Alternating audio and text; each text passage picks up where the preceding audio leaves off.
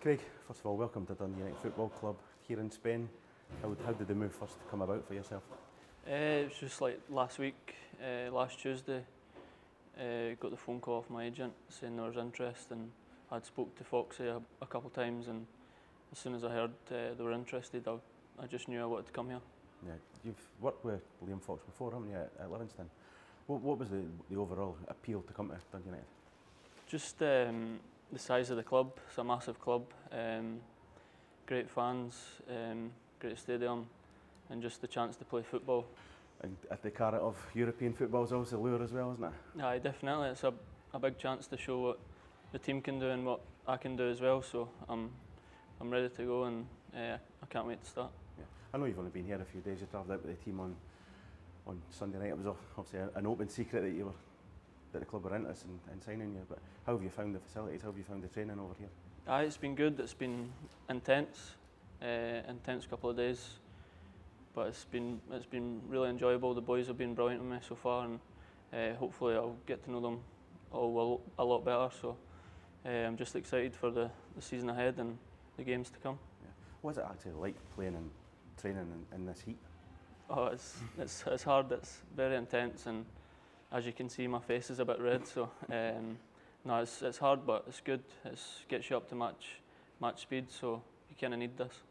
I think from the outside, some people look at these trips as a bonding session and almost a jolly sometimes, but you guys have been doing triple sessions both days since you've been here. Exactly that. First 2 days has been triple sessions, so it's a lot of hard work, and that's what you need for pre-season to get you ready for the season ahead.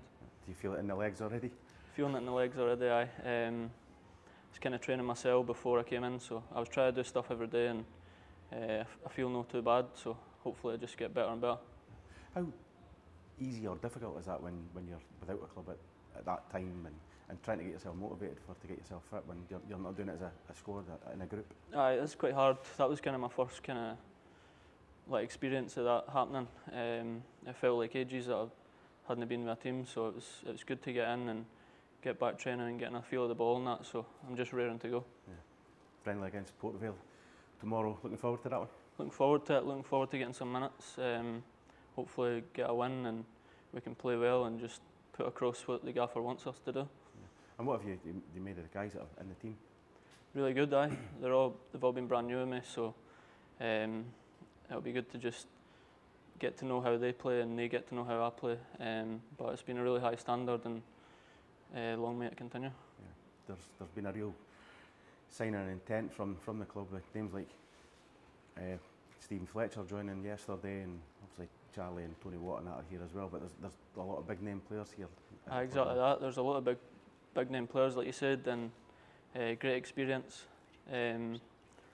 So it can only help the young boys in the team and help myself as well. Just everyone learning and try to do the right things, and hopefully I can have a great season ahead. Yeah. Those players that we just mentioned there, they really drive on all the youngsters, even the older heads as well. Exactly that. Like I said, just experience for the young boys. Always learning and try to help each other and get each other better every day. You still learning yourself? Still learning myself. 27 now, but hopefully I can give pointers out to some of the younger boys as well. And like I said, we can all learn and do better for the team. Yeah. I know we played against you when you were at Falkirk a few years back when we were in the Championship, but how would you describe yourself as a player to those that don't know you? I would say I'm a good passer, kind of box to box, and try and be quite creative, create chances, and then hopefully score some goals as well. Yeah. Craig, thanks for taking the time to speak to DUTV, and I hope your time here is an absolute success. Thanks very much.